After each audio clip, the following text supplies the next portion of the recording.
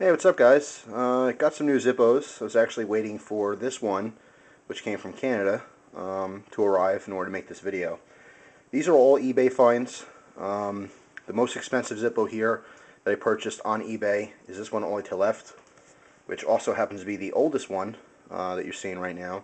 And I paid $25 for that. Everything else was $25 or cheaper. Some still have the stickers on, some are brand new, some are very used. I'll go over each one briefly. I may do individual videos on these, don't know yet. Really depends on the demand, see how many people actually want to see that. But I just want to make this video and tell you a little bit about each one and why I picked it up. When you collect Zippos, there's no real rules as to what to collect. You collect whatever you like. Some people specifically like plain Zippos from all different years. Some people like collecting just, beer advertisements. Some people just collect a certain year. Let's say their birth year is 1965 or something. I know one guy who just collects 1965 Zippos because that's the year he was born. So that's pretty cool. Some people just collect brass ones. It's endless. There's thousands of different designs from Zippo, so it opens up the market for a lot of different possibilities as far as specific collections. Over the years, I've changed my mind many different times as to what kind of Zippos I want to collect. Generally speaking, I do like rare Zippos, so for the most part, I'm into collecting vintage Zippos or hard-to-find Zippos. And anyway, let's go over these just one at a time real quick, and I'll explain a couple of things about them. First one here, all on the left, like I said, this is the oldest one. This one on the front has an engraving. It says Mackey Paper Company, then NPC. This is their logo. Obviously, a very old company. It's engraved, but there's no coloration. Now, back in the day, and by the way, this is a 1947 Zippo, and I'll tell you how I know that in a second. But back in the day, they used to hand paint all their engravings for their advertising Zippos. This one, over the years, the paint didn't hold up. It was an option.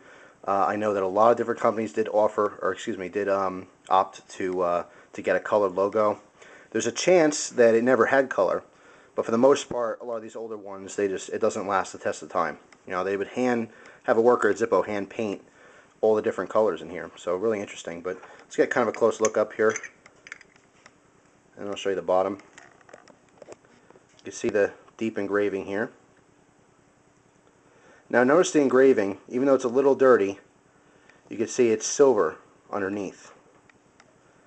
Okay, this lets me know this is a nickel or steel case. Now, only certain years were made of steel, so I do know this is a nickel. It's not brass. Now let's take a look at the bottom here, the markings. You can see it's a canned bottom. That's what this refers to. Canning is when it's indented. Okay, just so you know the term. But let's look at the bottom here. It says Zippo Manufacturing Company, Bradford, PA on top, then Zippo in block letters. Then important part here, it says patent number 2032695, made in USA. Now, just by going by the patent number 2032695, Zippos had that marking on there from 1937 all the way up to 1953. So it kind of makes it hard to figure out exactly what year. Now, if you get the average little pamphlet that says Zippo dates, they'll actually give you a different date because early on the dating system wasn't real specific.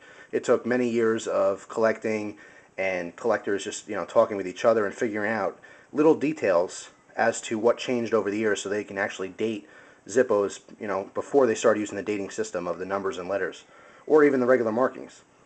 So two reasons why I know for a fact this is a 1947 Zippo. One is it has the 18-hole chimney, or chimney. I always say chimney, I don't know why. People always catch me on that. I guess it's a Jersey thing, but anyway, it has an 18-hole chimney, and you can see, or excuse me, I'm sorry, a 16-hole chimney. There's 8 holes on each side. 1, 2, 3, 4, 5, 6, 7, 8. Okay, and then if you flip, the reverse is exactly the same.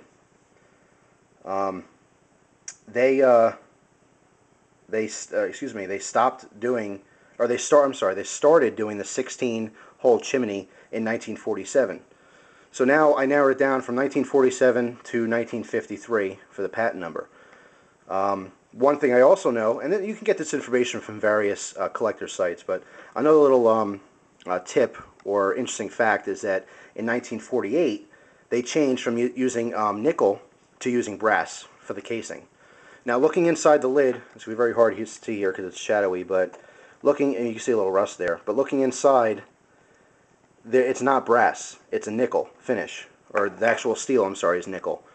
A lot of times if you look at your Zippos, most Zippo models, newer ones, they have a brass case, but they do a chrome layering on the outside. If you look inside your lid, even if you have a chrome Zippo, look inside your lid, most likely you'll see the brass exposed inside where the coating never got in there.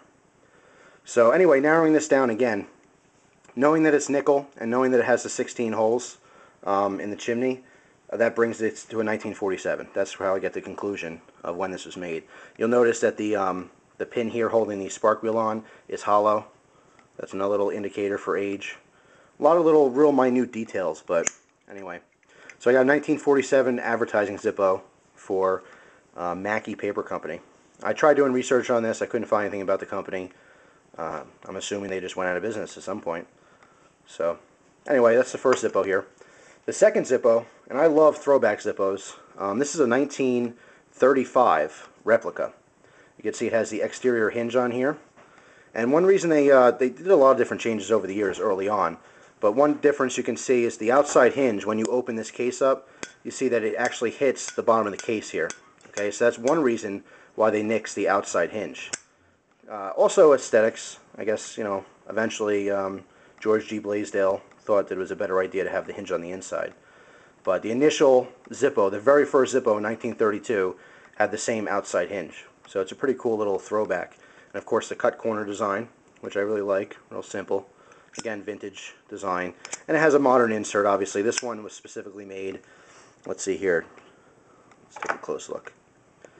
It was made in I of 2009.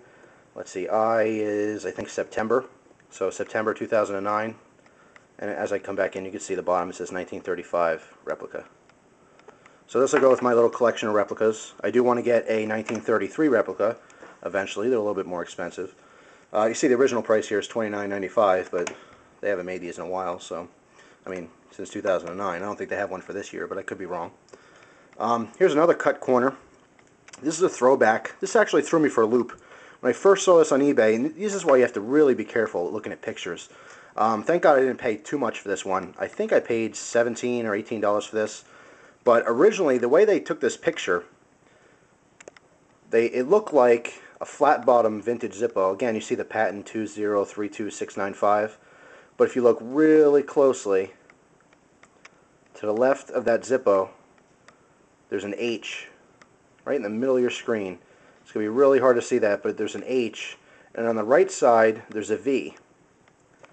Okay, so that tells me this was made in, what's age? I think August. And then the V actually lets me know this was made in 1989. It's the Roman numeral 5. That's what the V stands for. So this is made in 1989, but the way they took the picture, I could not see those markings, and I had thought this was I thought this was a flat bottom. See, it's not canned. It's just a flat bottom vintage. So even though it's a really cool lighter, and it's still pretty old, 1989, it's not as old as I thought. So I'm glad I didn't get into like a bidding war over this or anything, because, you know, I'm sure if someone else bought it and they ended up paying $100 for it, they would have been really upset. But again, you got to really ask good questions when you're buying vintage Zippos on eBay. See this one here? This one actually, they sent this in the mail with fluid in it, which you're not supposed to do, but it doesn't matter, it ran out anyway. But you can see, modern insert. I can get it out, it's a little bit tight. There we go. And it's too scratched up to show you the markings. Let me show you real quick the first one. Oh, let me leave this out. Show you 1989 insert compared to that 1947 insert. Now, minute differences, I'm not going to go over all of them in this video, but again, you have the solid pin for the spark wheel as opposed to the hollow pin. The pin for the cams, this part right here is called the cam. That's what keeps the lid shut when it's closed and so it doesn't flop open. That actually uses a little copper pin as opposed to a stainless steel pin on this one.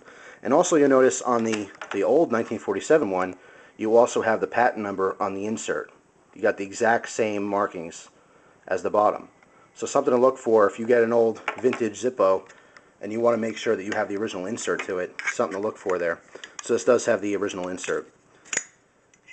Alright, let's move along here. I don't want to make this video too long, but anyway. Now these next two both of these are actually made in Canada. That's right. All you friends from the north are going to like these. These are Canadian Zippos. Now you might be scratching your head because you've probably been told Zippos are made in America, and that's true. Zippos are made in the United States of America, specifically Bradford, Pennsylvania, which has been marked in the Zippo for many, many years. Even back to 1947, or yeah, 1947, as I showed you with the other one. The big difference, and a lot of people don't know this, but there was a Zippo manufacturing plant in Niagara Falls, okay, on the Canadian side. Even though Niagara Falls is, what, half in New York State, half in Canada, you can see, or Ontario, Canada, as you can see there. Niagara Falls, Ontario. So there are Zippos that were made in Niagara Falls. Now these are a little bit more collectible, for sure. There are a lot of collectors that collect just Canadian Zippos. Again, they're looking for the markings that says Niagara Falls, Ontario. And the plant actually closed down in 2001. This one happened to be the last model, or was made the last year, 2001. You see on the left there you have an F, which stands for June. So this specific Zippo was made in June 2001, and towards the end of the year they closed the plant down for good. So the only other place that Zippos have ever been made, manufactured, is Bradford, Pennsylvania. But like I said, for a while they had a plant in Niagara Falls. So it's an interesting Zippo. I do happen to be a Giants fan. So when I saw this online, it had the Giants thing going for it. It had the Canadian thing going for it. Being in 2001, I mean, it's already 9 years old. So I had to have it. And this one's actually never been opened. It's still brand new. I do have the box for it and everything. So I thought that was pretty interesting. Original price tag here was $28.95. So it's pretty cool. It was the last year the Canadian Zippos were made. So I thought I'd pick that up. And the last one here is Zippo Slim. You see the difference in size between the other Zippos. And let me step back just a second here, or go back a second, and show you the difference. This 1935 Zippo is actually shorter. You can see the size there. And that is, close to what it actually was in 1935. It was a little bit of a shorter Zippo. I think the original Zippo was actually bigger than what we're used to today, but there was a couple of size and design changes over the years. But anyway, this last Zippo here is also made in Niagara Falls, Canada, as you can see there. This one happens to be E and then XI. XI, Roman numeral, meaning 11, I believe. And the XI, I'm trying to think what year. I don't know offhand. I'll have to annotate it, what XI comes up as, down the bottom. But anyway, let's see. And the month here again is E. E is, I believe, May. I'll annotate at the bottom exactly when this was made. But this is a little Zippo Slim. You can see very high polished finish on this. And then you have the coat of arms, which is going to be hard to get the whole picture in here, but the Canadian coat of arms. And it has all the original paint and the color. So that's pretty cool. And it says Canada on the bottom. So I do like the Slims. I do like collecting them, the old Slims. This one is actually super, super smooth. Just in opening and closing it. There's a little dent in the bottom. No big deal, just adds character. Whoever owned this obviously dropped it at one point. But again, this Zippo here was probably something, specifically because it has a Canadian coat of arms on there. I would assume this originally was at a gift shop, probably in Niagara Falls. So someone went there on vacation, whether it was from Canada or from the States, or anywhere else in the world for that matter. Bought the Zippo as a gift or whatever. Maybe picked it up as a momentum or a novelty item to remember their trip. And at some point, this was supposedly a estate sale. So either someone passed away or the stuff was, sold or whatever, and eventually went on eBay, and now it's mine. I bought it. So anyway, a little interesting video for you. Just wanted to show you a couple of the new Zippos I have. There's a lot of information to be said about each individual Zippo. I apologize if this video was a little bit long for you. If you like Zippos, you're probably watching it still. If you don't like Zippos, there's a good chance you stopped at some point. But even if you are still watching, I want to thank you for tuning in and possibly learning something new. And I appreciate it. And I hope you enjoy the rest of my videos, whatever else I come up with in the next couple days and as time goes on and so on. So anyway, thanks for watching, guys. I appreciate it. Hope you enjoy the rest of your day. Take care.